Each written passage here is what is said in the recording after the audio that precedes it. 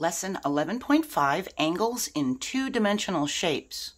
For those of you with a 2012 copyright, this is Lesson 11.4. When two sides of a shape meet, they form, that means they make, an angle. And we can find and count angles in two-dimensional shapes. A little arc shows us the angle. Here we have a triangle, and we have 1, 2, 3 little arcs. That means we have 3 angles. Here we have a quadrilateral. It has 1, 2, 3, 4 little arcs. It has 4 angles. The arc is formed when two sides meet. So here's the angle, and we have a little arc showing that the angle is right inside here. So the little space that's made from the two sides meeting right in here, that's the angle. The actual point where the two sides meet is the vertex. We find where two sides meet and circle the angle. And we continue around the shape until every angle is circled, then we count them. Two sides are meeting here, we make a circle. This side and this side are meeting here, we make another circle. This side and this side are meeting here, we make another circle. We have 1, 2, 3 angles. We do the same thing. This side and this side are meeting right here, so that's 1, 2, 3, 4 angles. So a triangle has 3 angles, and a quadrilateral has 4 angles. For two-dimensional shapes, the number of its sides, vertices, and angles will be the same. A triangle has 3 sides, 3 vertices, 3 angles. It's the same number, 3. Since a two-dimensional shape has the same number of angles as its number of sides, the more sides it has, the more angles it will have. So without counting, which shape has more angles? Now think, if it's got more sides, it's got more angles. The pentagon has more sides, doesn't it? It has 1, 2, 3, 4, 5 sides, and a triangle only has 1, 2, 3.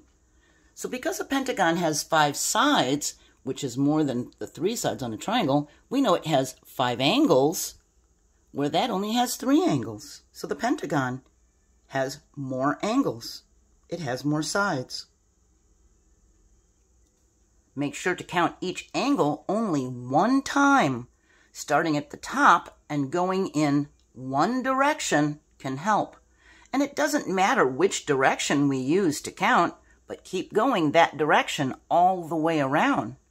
So if we start at the top, we can count how many angles this one has. We can start here and go 1, 2, 3, 4, 5, 6. It has 6 angles.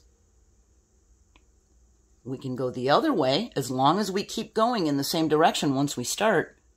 1, 2, 3, 4, 5. This one has 5 angles. Remember, each side is a straight line. And remember, an angle is formed where two sides meet. Here it's telling us to draw more sides to make the shape. Write how many angles. We need to make a triangle. Do you remember how many sides a triangle has? And how many angles it has? Well, a triangle has 3 sides, so it has 3 angles. We can give it 3 straight lines. It's already got 1.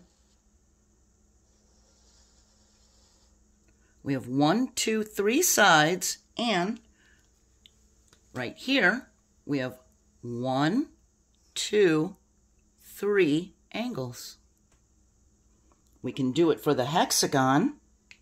Do you remember how many sides a hexagon has? If you said 6, you're right. It's already got 1, 2, 3 sides. We need to give it 3 more sides. we've got 3, 4, 5, and that would be 6. And we can count the angles on the hexagon. We've got 1, 2, 3, 4, 5, 6.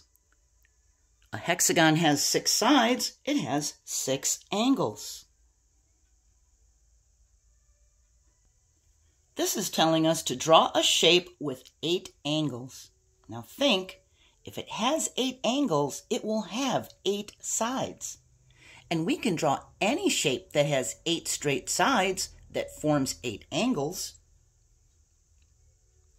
We can start here and go like this. That's 1 side. That's 2 sides. That's 3 sides. That's 4 sides. That's 5 sides. That's 6 sides. I'm not very straight here, am I?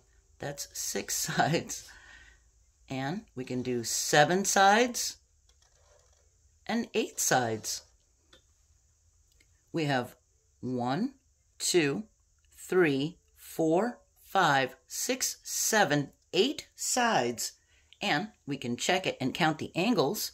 We have 1, 2, 3, 4, 5, 6, 7, 8 angles. We can draw any shape that has 8 straight lines that forms 8 angles. This is telling us to circle all the shapes that have 7 angles.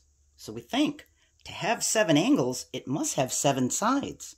We can count the sides. This one has 1, let's see, put a dot, 1, 2, 3, 4, 5, 6 sides. Now, that means it's going to have 6 angles, so that's not one of them. Let's count this one. This is a very weird shape, isn't it? We can start counting here. 1, 2, 3, 4, 5, 6, 7. Yeah, that has 7 sides. It must have 7 angles. Let's count this one. Kind of looks like a rocket ship, doesn't it? We have 1, and we have this little one here. That's 2. We have this slanted one here. That's 3, 4, 5, 6, 7, 8, 9. That's got 9 sides. Let's try this one. It's got 1, 2, 3, 4, 5 sides. No. Let's try the star. We've got 1, 2, 3, 4, 5, 6, 7, 8, 9, 10 sides. That's not 7 sides. Let's try this one. We've got 1, 2, 3, 4, 5, 6, 7. That has 7 sides. It must have 7 angles. Let's try this one. We've got 1, 2, 3, 4, 5, 6, 7, 8. That's got 8 sides, so it's got 8 angles. We're not going to circle that one. Let's try this one. It's got 1, 2, 3, 4, 5, 6, 7. It does have 7 sides. That means it must have 7 angles. So it may not look like a regular shape to you. It could have a different or odd shape to it, but if it's got 7 sides and all the sides meet each other to form angles, it's going to have 7 angles. For two-dimensional shapes, the number of angles is going to be the number of vertices and sides. So for a real quick review, these are two-dimensional shapes. We have the shape name, triangle, quadrilateral, pentagon, hexagon. We have the number of sides for that shape, the number of vertices for that shape, and the number of angles for that shape. And look, we have for triangle a 3, 3, 3. Quadrilateral is 4, 4, 4. Pentagon is 555. Hexagon is 666. The number of sides is going to be the same as the number of vertices, which is also going to be the same as the number of angles. And this is for two-dimensional shapes. In our next lesson, 11.6, which will be 11.5 for those with the 2012 copyright, we're going to sort two-dimensional shapes by their angles and sides. I hope you have a really wonderful day, and I hope you'll join me for next time. Bye.